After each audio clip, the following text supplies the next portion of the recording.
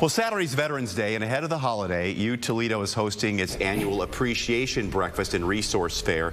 This afternoon, we have Charles Heiser from Lucas County Veterans Services Commission and Steve Kosinski, Master Sergeant Marine Corps retired, with us to talk more about why events like these are so important. First of all, thank you for coming in, guys. Charles, tell us about the breakfast. I mean, this has been around for quite a while, but and many veterans know it's happening, but some veterans may not know, so give me the nuts and bolts. Yeah, so it's the 19th annual Lucas County Veterans Breakfast. So it's sponsored by University of Toledo, Lucas County Veteran Service Commission, Red Cross. A lot of other organizations get involved between sponsors and other organizations that help out with the resource fair part. So when I was on Honor Flight yesterday, and I've emceed this event now the last 4 or 5 years, I made sure to mention it to a lot of veterans. And some didn't know about it, and I gave them details to follow it up on it, and they seemed very interested. Stephen, the resource fair is interesting too, because a lot of times veterans just don't understand some of the things that are out there for them. So what will be at the resource fair they can take advantage of? Well, there's going to be a lot of organizations that provide services and benefits to veterans. So we'll have anything from automotive repair to healthcare.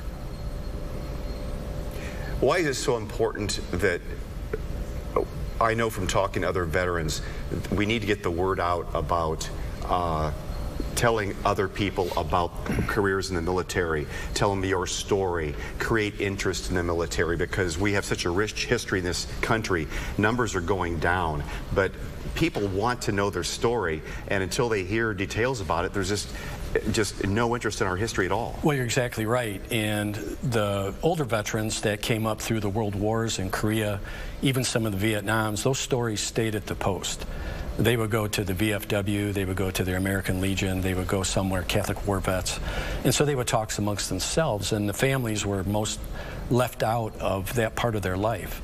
Most of them were combat, so a lot of the vets didn't want to relive that again, especially with somebody that wouldn't understand if they were there. So the post became a very effective place for the veterans to go that were suffering from shell shock or battle fatigue, otherwise known today as PTSD. So we have to make sure that if there's somebody in your family that has a story to tell regarding their military service, they need to share that so it's passed down. It shouldn't be kept a secret.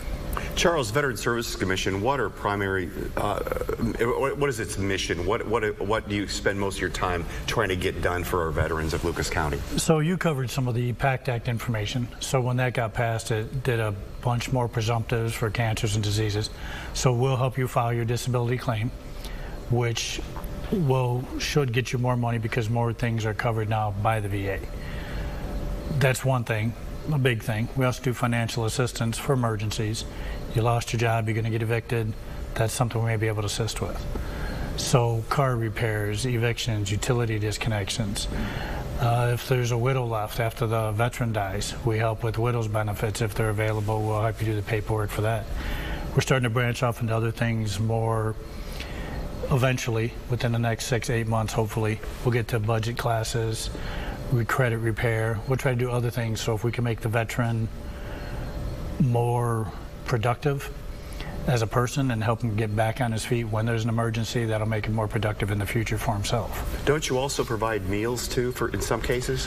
We do food delivery. Food is a financial assistance that's income-based, but then we also do delivery for veterans that are homebound or can't get out. If they want to know more about Lucas County Veteran Services Commission, who they contact? Yeah, they can go to lucascountyvets.org, or they can give us a call at 419-213-6090. Okay, and the breakfast Friday morning.